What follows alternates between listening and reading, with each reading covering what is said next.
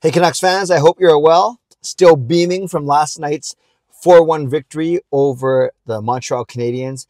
And if I may, I just want to share with you my joke from last night. So we know that in French, goal is le but, and we know that there's so many Montreal Canadiens fans at the game last night. So given that the Canucks scored 4 times, this was my joke from last night. Le but, le but, le but, le but, le but, hoo-hoo. Go home, Montreal Canadiens fans. I know, not my finest work, but I did work on that before my live stream last night. So yes, the Canucks were back at practice today. By the way, I was in a suite last night. It was pretty sweet. I wasn't planning to go to the game, so I didn't have my jersey. I actually wore a dress shirt and dress slacks. And maybe that should be my new outfit of choice for the game. Canucks back at practice today. And the biggest news from practice today was that Elias Lindholm, or as some of you pointed out, Elias Lindholm. Regardless, Lindholm was missing from practice. And I didn't notice anything wrong with him last night, except for the fact that he went 3 for 13, so 3 and 10 in the faceoff circle. And he never is that bad in the faceoff circle. In fact, the Canucks rarely go under 50% for the game as a team for any game with Lindholm in the lineup. So I didn't notice at the game that he was losing all these faceoffs, but then I read the stat later. Then I saw the news from today that he missed practice. So with Lindholm missing practice, then Rick Tocchet kind of set us up for that, because yesterday when he was talking about Ian Cole being a bit banged up and not dressing last night, he also said that Elias Lindholm was a bit banged up and playing through some things as well. So I don't think that was intentional from Rick Tocchet setting it up for when the time that Lindholm actually doesn't play, then he can say, well, I told you last week or earlier this week that he was banged up. No, I just think Rick Tocchet's very honest, and I love that about him. I love many things about him, but he's very honest in those media availabilities. So Lindholm played last night, but did not practice today. So in his place was Teddy Blueger. So on that line, and then Phil DiGiuseppe, who's a healthy scratch, got to practice again. So the Canucks lined up like this. Top 6 were the same. It was still Petey with Hoglander and Garland. It was still Miller with Besser and Suter. And then the third line was Blueger for Lindholm. So it was Blueger between Lafferty and Mikheyev, who actually had a really good game, both of those guys last night. And then the fourth line was Nils Åman with Podkolzin again, but now PDG. Phil DiGiuseppe slid into that spot.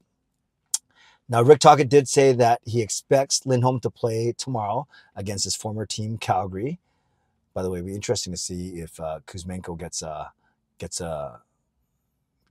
like a tribute video. At the very end of my live stream, we kind of debated for the last 5 minutes. In fact, my son Sean made a $10 bet with me whether or not Kuzmenko would get a welcome back video, because I was there last night. Tanner Pearson didn't get a video. They flashed his image on the screen. They it was real time of him getting ready for a faceoff, and said, Al Murdoch says something like, he played over 200 games for the blue and green. Please welcome back Tanner Pearson. And Pearson basically almost didn't want to be bothered. I think he didn't even wave his hand or a stick. He just did a nod and then crouched down and got ready for the faceoff. So if Tanner Pearson plays over 200 games and only gets a quick 10-second mention, why would Kuzmenko get a welcome back video, whether it's 20 seconds, 30 seconds, or whatever? Then some people were saying, including my son Sean was saying, well, he was very popular, more popular than Pearson, and it was so recent. I get all that, but I still bet the $10 that he is not going to get a welcome video. Rather, he'll just get an acknowledgement like Tanner Pearson did. Let me know in the comments below what you think. If you think that Kuzmenko will or is deserving of a welcome back video, whether it's 20, 30 seconds or whatever. I'm just curious to know what you think. I say no. I say no. Just as I'm not sure if Lindholm and Zadorov will get actual welcome back videos when they go to Calgary, rather, as opposed to a simple acknowledgement. Anyways, that was a small tangent, a small digression. So Rick Tocchet does think that Elias Lindholm will play tomorrow night. And if he is ready to go, expect him to just slide back into a spot between Mikheyev and Lafferty. Expect Blueger to go down between Podkolzin, likely Nils Åman, because that was the winning lineup. Åman scored, and PDG would be the healthy scratch. So it's either Lindholm or PDG that's going to sit probably tomorrow up front. The blue line, we didn't hear or see any tweets about their pairings. And so it's probably Hughes and Hronek, Cole and Soucy, and then some combination of Zadorov and either Hughes and Hronek, Soucy and Myers, and then some combination of Zadorov with Cole or Zadorov with Juleson, and then whoever it isn't, that guy skates with Mark Friedman on the fourth pairing. Now, Rick Tocchet today at his media availability was not committal as to whether or not Demko will sit out a second straight game tomorrow night, or if he draws in for someone else. How do you take out Noah Juleson? He had a really good game, including 6 hits. So that's going to be an interesting story to watch. But hopefully, whoever sits out, it takes one for the team, and it's a blessing that guys are getting some maintenance days and getting kind of restored for the playoff run.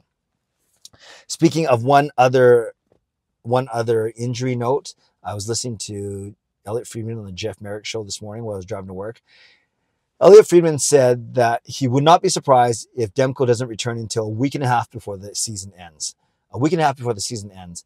And that kind of lines up to what we've been hearing. Now, a week and a half before the season ends on April 18, week and a half is 10 to 11 days. So now we're looking at April 7 or April 8.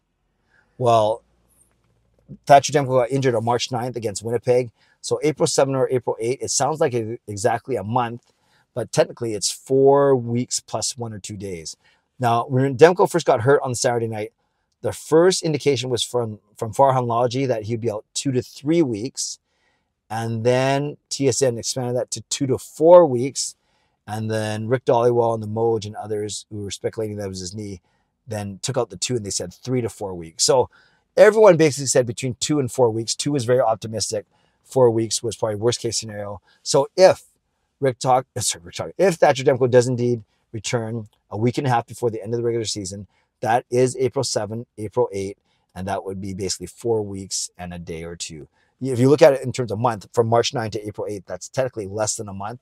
But of course, when you look at that, you have to count more than 7 weeks in a day, kind of 7 weeks. Let's try that again. You have to count more than 7 days in a week. So yes, by the numbers on the calendar from March 9 to April 8, that looks like it's a day less than a month. But when you count up the weeks, it's actually 4 weeks plus 1 or 2 days. I hope that makes sense. No big deal. Splitting hairs. Basically, all to say that if Demko does return on April 7, April 8, around there, it would indeed be 4 weeks of absence. And that was kind of the conservative thing that people were saying all along. So nothing earth-shattering there. We just wanted Demko back sooner as opposed to later. But if two things. If Casey DeSmith is playing well and the Canucks are winning, that's good. And if it means more rest for Demko, so he's even more fresh for the playoffs, that's a good thing as well. So Canucks fans, some tidbits for you there today. Elias Lindholm, not at practice, might play tomorrow. Ian Cole may not sit a second straight game tomorrow night. And then we have Thatcher Demko. Looks like on track to make it a 4-week recovery from his knee injury. And finally, in the comments, let me know about this Kuzmenko thing. Do you think he's deserving of a welcome back video tomorrow night, again, when the Canucks host the Flames, versus a simple acknowledgement that Tanner Pearson got last night when he visited with the Montreal Canadiens? Let me know in the comments below what you think. Shout out to my sponsors, Van City Experts Real Estate, Perform, Transform, Personal Training, Weight Loss. Thank you, legendary Lucas Gates, legendary Carol Bovelander, legendary Andrew Chang, Hall of Fame franchise members as well for your support. And thanks to all of you for watching, liking, and subscribing. So on your way out, please subscribe. Please like the video. You can leave a tip. You can become a member. You can upgrade your own membership. And let me know in the comments your thoughts on any of these injury notes, or will Kuzmenko get a welcome back video tomorrow night when the Flames come to town. No live stream tonight because it's Friday. I don't stream on Friday nights and Saturday nights, but I'll check in with another video tomorrow. And then don't forget, members, Hall of Fame and Legends, we have our group Zoom chat, 8:30 on Sunday night. Okay, friends, stay safe, stay healthy, take care of yourselves and take care of each other. Have a great rest of your Friday. God bless, and go Canucks go.